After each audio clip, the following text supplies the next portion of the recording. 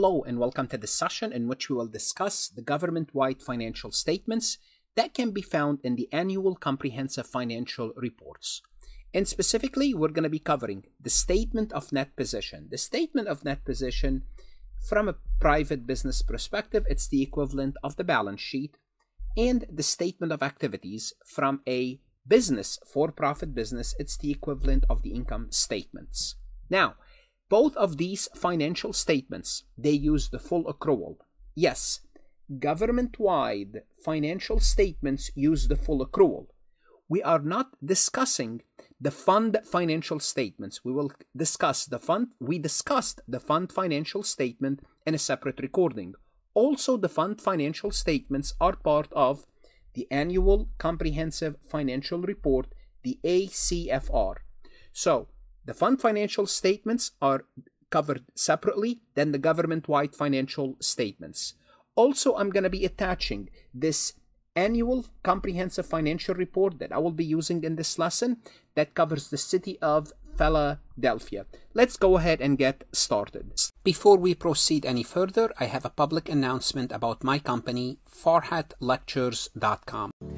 Farhat Accounting Lectures is a supplemental educational tool that's going to help you with your CPA exam preparation as well as your accounting courses. My CPA material is aligned with your CPA review course such as Becker, Roger, Wiley, Gleam, Miles. My accounting courses are aligned with your accounting courses broken down by chapter and topics. My resources consist of lectures, multiple choice questions, true-false questions, as well as exercises. Go ahead, start your free trial today. Starting with the statement of net position. The fact that I'm using the word net position, this should tell you that we are using full accrual. Full accrual.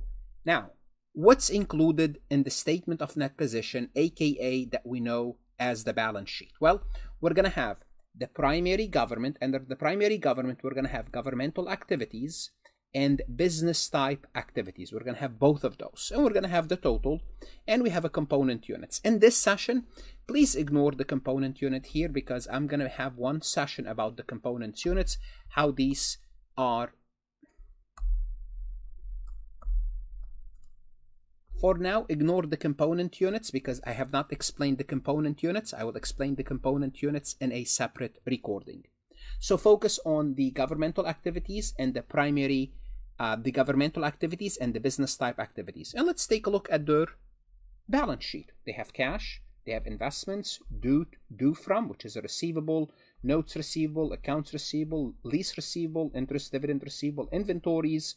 I'm just going over this. They have also land and other capital asset, net of depreciation. What does that mean? It means these governmental unit. What does that mean? It means that we use the full accrual, and that's why we have short-term as well as long-term assets. So the full accrual would include both short-term assets as well as long-term assets. And this is important. I want you to see that we have accumulated depreciation, net of depreciation. It means we have accumulated depreciation. Also, we have the third outflow of resources as part of the assets. Now, the internal service fund is included in the governmental activities, just FYI. We will do the consolidation later. I just want to let you know about this now. On the liability side, remember, I'm not going to include all the balance sheet on one page with it because all the numbers would be very small. We're going to move from the assets to the liabilities. Same concept. Of course, it's the same financial statement. I would like to remind you we're using the full accrual. Why am I reminding you? Why do I keep reminding you about this? Because under full accrual, you would have both short-term as well as long-term liabilities. So I have notes payable, vouchers payable, accounts payable, these, due to accounts, but also what I have is long-term liabilities. Why am I reporting long-term liabilities? Because the government-wide financial statements use full accrual. Yes, I am repeating myself, but it's worth repeating this. Then we have also the deferred inflow of resources. Now, obviously, the difference between assets and the deferred outflow and liabilities and the deferred inflow will give us the net position. Net position means we are using full accrual, right? And we have three net position. We have three categories. We have net investments in capital asset, and we have a one whole session explaining what net position is. We have restricted for a particular program, and notice the City of Philadelphia have few programs that they have net asset restricted, and we have unrestricted. And for the City of Philadelphia, the unrestricted amount is deficit. It means they don't have any unrestricted fund. They are negative, simply put in lame language, broke when it comes to unrestricted net position. We're going to move from the balance sheet, or the statement of net position, aka balance sheet, to the statement of activities, aka income statement. So this is the equivalent of an income statement. Now bear in mind, it doesn't look like an income statement. So the balance sheet looked more like a balance sheet. Assets first. We looked at assets first, then we looked at liabilities, then we looked at equity. The income statement, which is the statement of activities, don't look like a typical income statement.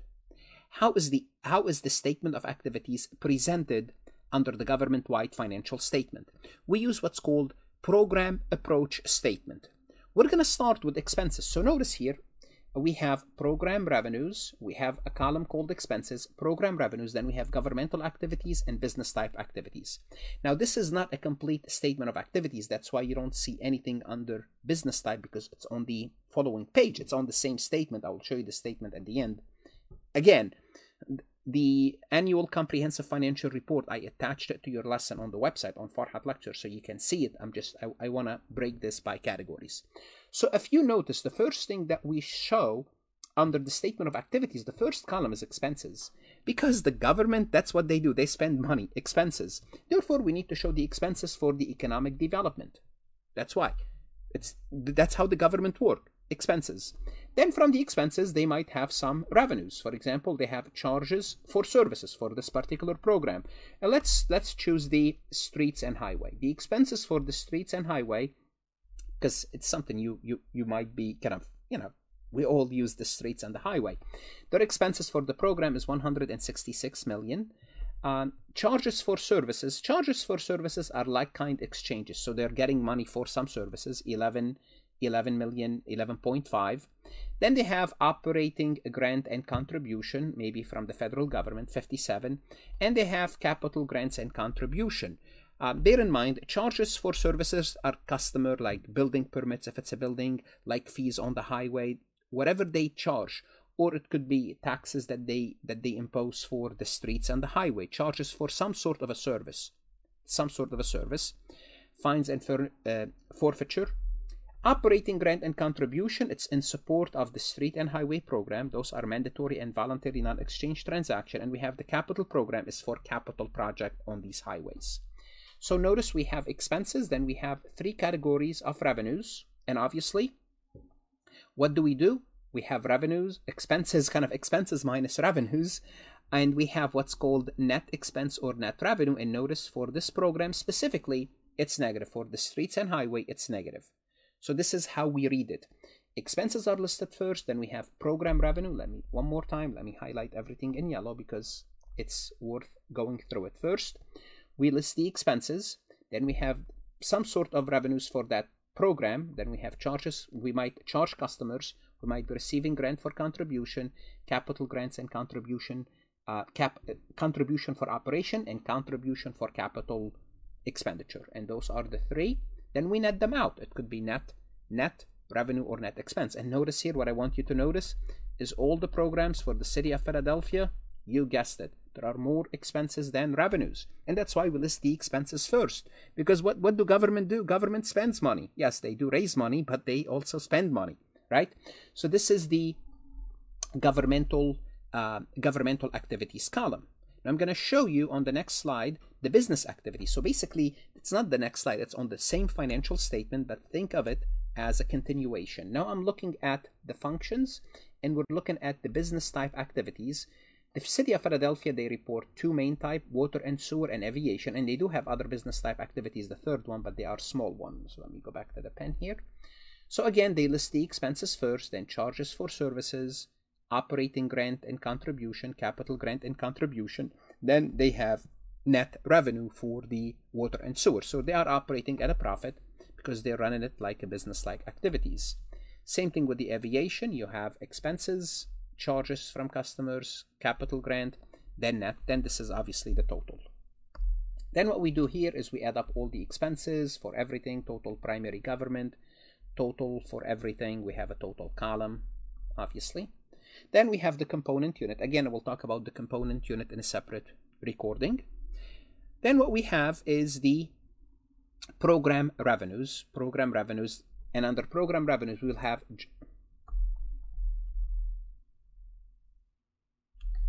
then at the bottom of the statement of activities, we have what's called the general revenues. General revenues, for example, property taxes, that are general revenues that goes under governmental activities that don't belong to any particular program.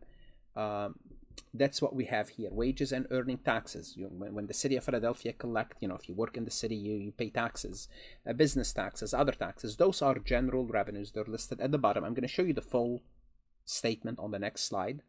Grants and contribution. Again, those don't belong to anything. If we have any special item, gain on sale of capital asset, transfers in, transfers out, so on and so forth. Again, what are the governmental type, the business type activities? Then we add up all the revenues for everything, for the governmental activities, all the revenues for the business type activities, then the total, then we have the component unit. Then we're going to start with revenues. This is revenues minus expenditure will give us the change in net position. Then from the change in net position, we will add to it the beginning net position, which was negative. Then we had an adjustment of 24,000. We don't know what this is. We'll have to look in the notes if we want to. Then we have the net position adjusted after the adjustments. Then we'll take the change in net position, which was positive. Governmental activities overall was positive.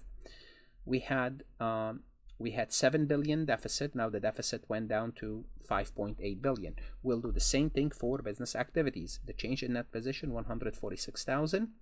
We had a positive net position. We'll take the change plus the net position, and we'll get to the net position in business. Now let me show you this net position. Just want to show you the business as well as the governmental. So look at these two numbers. Where can you find them? If you go back to the balance sheet, you should be able to see those two net position for the governmental as well as net position for the governmental as well as for the business. So I just want you to see that number, that net position, because this is the business column, this is the governmental column, and obviously this is the net of the two. So the net position that you computed on the statement of activities reconciled to the balance sheet. Think of equity, your retained earnings. Retained earnings eventually goes to the balance sheet, and this is what we are saying here.